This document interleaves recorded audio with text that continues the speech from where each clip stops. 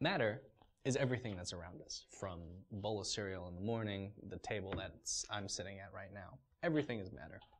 Matter can be subdivided into little bits, into fundamental particles. These are particles that cannot be broken up.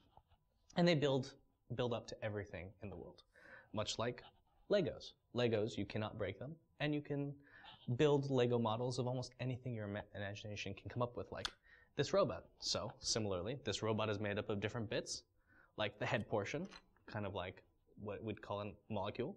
This head portion is made up of smaller bits, like, say, this crown, like an atom.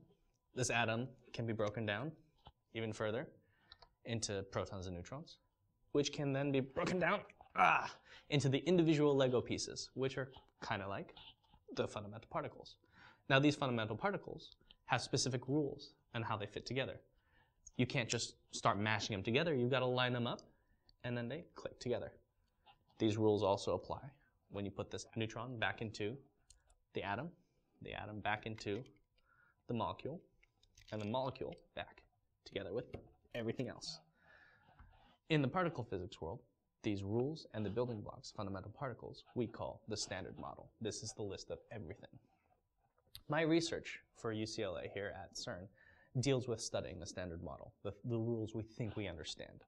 We have this big list. We say predictions. We see what they say should happen, and we take a look at what the real world does. Similar to, going back to Legos, kind of being the guy that looks at all the Lego pieces and makes sure that it's in the big book of all the Legos ever. So I take a look at the yellow piece and I say, 2 across, 4 down, yellow. Is that in my book? It is. Check. 2 across, 3 down, blue. Is that in my book? Yes. Check. Do these fit together?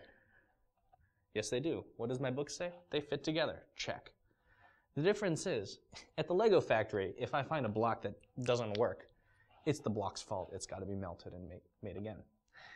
Here, if something doesn't fit together, it's not the block's fault. It's not nature's fault. That's how it is. Our rule book is wrong. We have to re-examine our standard model. Maybe add a new rule. Maybe add a new particle. Something that looks kind of different.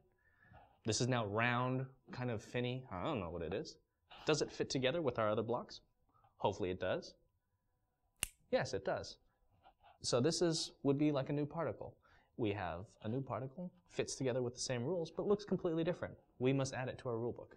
This is what I do here. I take a look at our rule book, see if we need to add new things to it. Oh, I don't know, I can't think of a way to do Pacific Rim, but that would have been funny.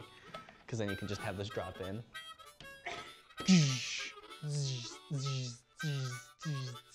This is recording, isn't it?